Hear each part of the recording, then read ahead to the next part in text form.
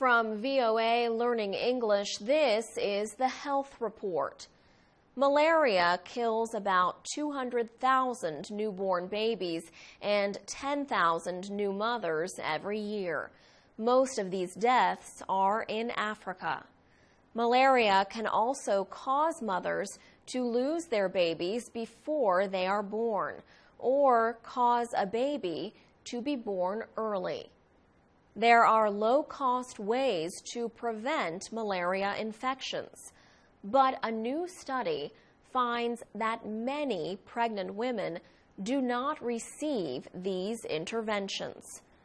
For example, the World Health Organization has advised pregnant women in areas with high rates of malaria to sleep under bed nets treated with insecticide. The WHO also advises them to get what is known as intermittent preventive treatment, or IPT.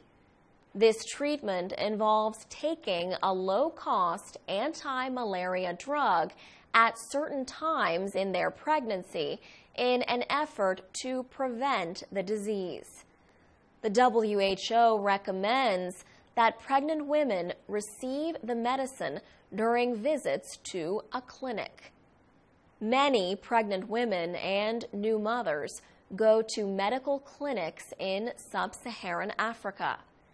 Yet researchers say only about 21% receive intermittent preventive treatment during their pregnancy, and less than 40% are given protective bed nets.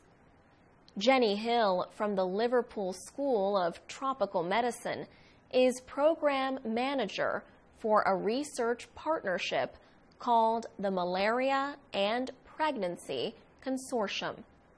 Ms. Hill says a review of 98 studies found a number of barriers to malaria prevention. These include unclear policy and guidance from government and healthcare officials. Other problems include drug shortages, a lack of clean water, and confusion about how to administer IPT.